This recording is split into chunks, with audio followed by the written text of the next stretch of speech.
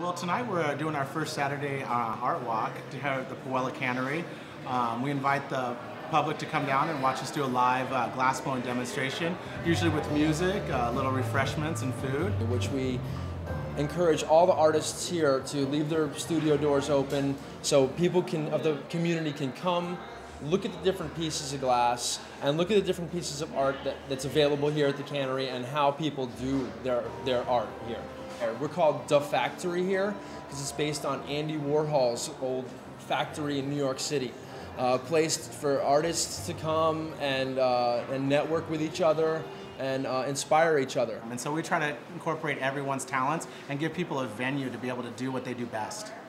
We have a friend, Kenny Tilton, who we represent here in our gallery, and we have one of his surfboards here today. And I've shaped foam boards for 50 years, and I'm kind of going 360 back to the wood boards where I started from. Now, this board here is solid core, one piece.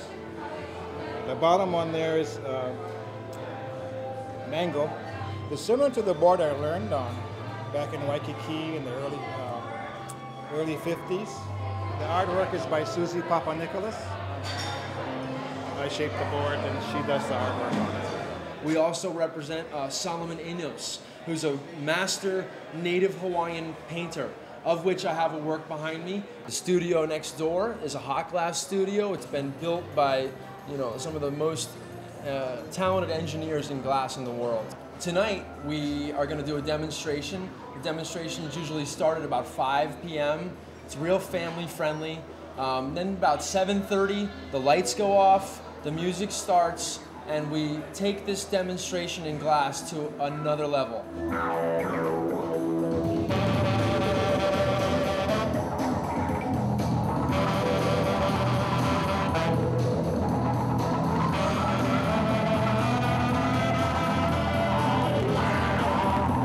We're going to be doing theatrical glass blowing, which is kind of a Cirque du Soleil of glass.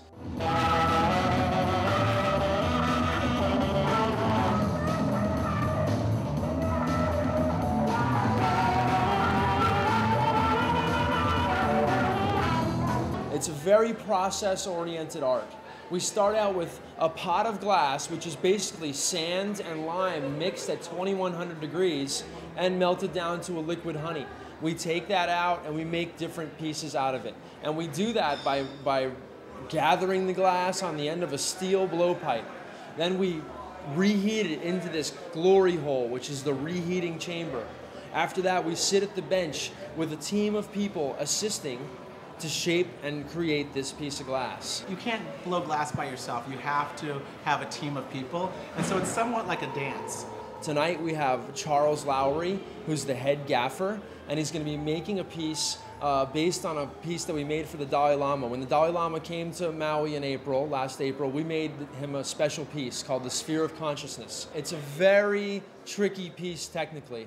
I was raising the audience energy up, they were filling us, and we love working with an audience, It's like a rock show, rock and roll, It's good. It's good.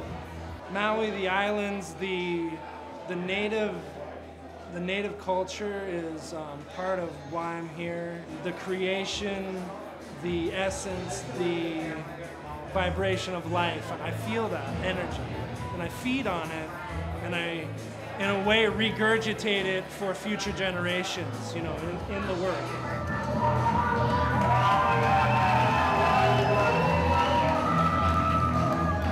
The gathering of the people. I feel the process of what we do is almost more important than the actual finished piece sitting on the pedestal. The community's involved, and that's the most important aspect of it, I feel. It brings everybody together, one ohana. It's always just really good fun. It's always something I look forward to every month. I really like the idea of all the different types of arts coming together in the mixed media. It was really good.